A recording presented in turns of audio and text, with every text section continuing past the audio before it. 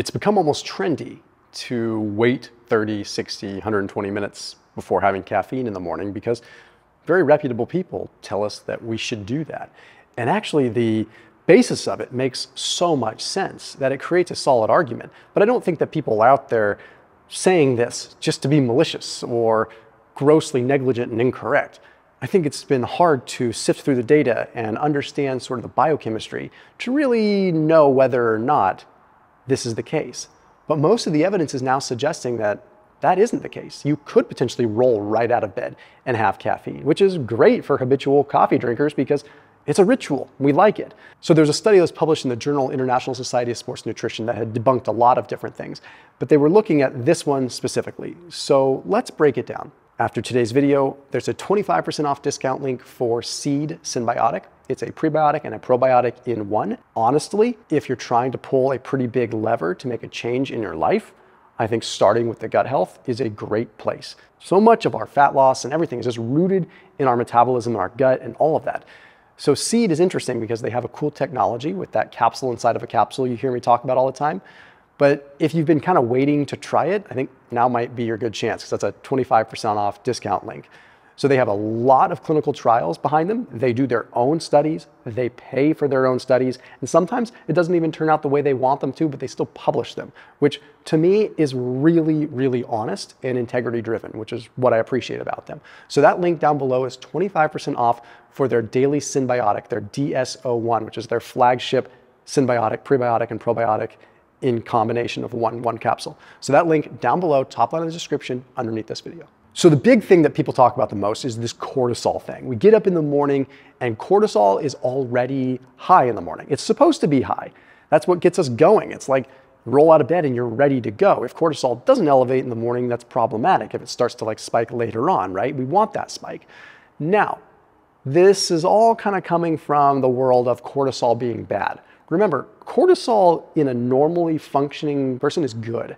Like it is something that's also going to stimulate fat loss. It encourages hormone-sensitive lipase. It's all these things that we want to get up and going. We just don't want it chronically elevated. So the basis is don't add caffeine because it's going to increase cortisol on top of an already high cortisol spike. Wait for that cortisol to come down so you're not having a deleterious effect. Great basis. Couple serious flaws though. There was an interesting study that looked specifically at caffeine and cortisol, and they found that caffeine did increase cortisol significantly, 30% spike in cortisol. Big stress response, big cortisol spike. But they were testing them at 90, 120 plus minutes after waking. So it was having a cortisol spike regardless of whether it was in the morning or not. And a lot of people on the internet and even reputable scientists will say that caffeine is going to have an exacerbated cortisol impact first thing in the morning. It's going to increase it exponentially than it would if you had it later. However, the increase in cortisol seems to be about the same regardless. So that part's somewhat of a moot point. It doesn't matter. The cortisol spike is going to happen either way. Now, there is a reason why you may want to have caffeine a little bit later, but it's not what people are talking about. We're going to kind of end the video with that because there is legitimate context, and I think there's a playbook that you can follow to just get the most out of your caffeine and get more fat loss and just effect out of it, right? But the other piece is this whole adenosine thing. So remember, adenosine is what builds up and makes you essentially feel tired, okay? And it comes as, it's the backbone of ATP, adenosine triphosphate. 3 phosphate molecules bound to an adenosine molecule. Okay, this goes through a cycle, obviously, where one phosphate molecule is cleaved off, and then eventually you're left with an adenosine molecule. These adenosine molecules build up in the brain and eventually create pressure to make you tired.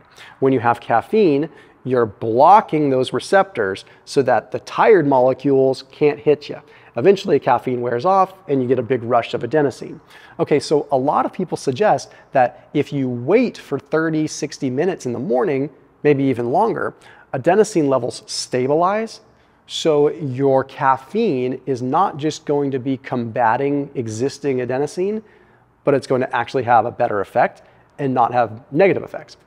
Point is that the basis of that is scientifically incorrect and mechanistically incorrect. Because when you get up in the morning, if you know anything about circadian biology, there's rapid changes in our levels of adenosine. Adenosine remains somewhat built up during the sleeping hours in the morning, but the moment that we transition to being awake, those adenosine levels are like gone. It changes fast.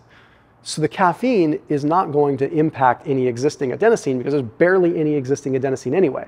The adenosine builds up as the day goes on, which here's where we get to an interesting thing though. It's kind of funny that we have caffeine in the morning when the morning time, right when we wake up, is actually the least time that we would need caffeine. The reason we're probably groggy is not as a result of adenosine built up. The reason we're probably groggy is because our brain waves haven't shifted over yet. Maybe we have adrenal issues, maybe whatever, but it's probably not from adenosine. As a matter of fact, adenosine is going to build up as the day goes on, which implies that caffeine is going to be more effective later in the day. So having caffeine first thing in the morning is definitely not deleterious. We have strong literature to suggest that it's perfectly fine. You could roll out of bed, you could have a pick line ready to go of coffee the moment your eyelids open.